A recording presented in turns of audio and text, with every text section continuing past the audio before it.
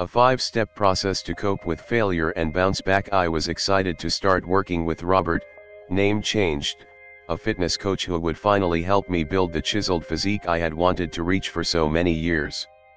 He set up a workout plan for me and told me how I should structure my diet. I had some reservations about his approach, but I ignored them and decided to go all in. After all, if you're hiring an expert to help you, you should trust his judgment. 2 months later, I took pictures of myself, compared them to the pictures I took prior to working with Robert, and realized that nothing had changed. I had gained some weight, but my physique was the same, if not worse. Soon, I started hating my workouts.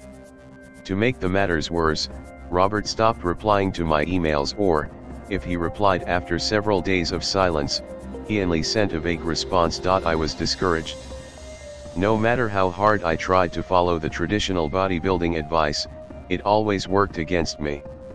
Yet again, I had wasted time and energy on something that didn't deliver the promised results. I was done with bodybuilding, and I was done with stupid bulking diets that only made me gain fat. Because of the greatly increased calorie intake recommended by Robert, I got used to eating copious amounts of food and my weight crept up to alarming levels. It took me 3 months to stabilize my eating habits and return to the weight I had prior to working with Robert.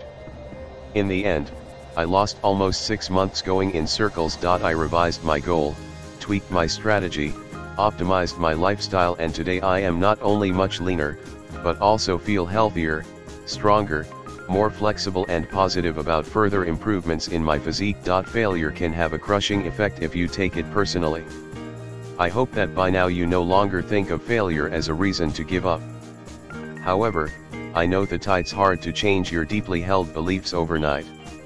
Maybe you're already discouraged and have a hard time bouncing back and trying again. In this part, I'll share with you the detailed step-by-step process of how to cope with failure.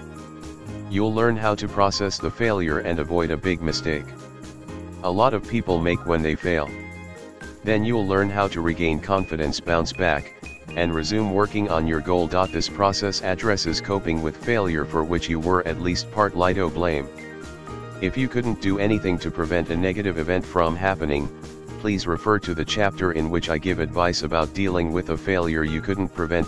Please note that while some suggestions are based on scientific research, a lot of it is based primarily on my personal experience applied in my personal situation. As always, I invite you to be your own coach and choose what works best for you.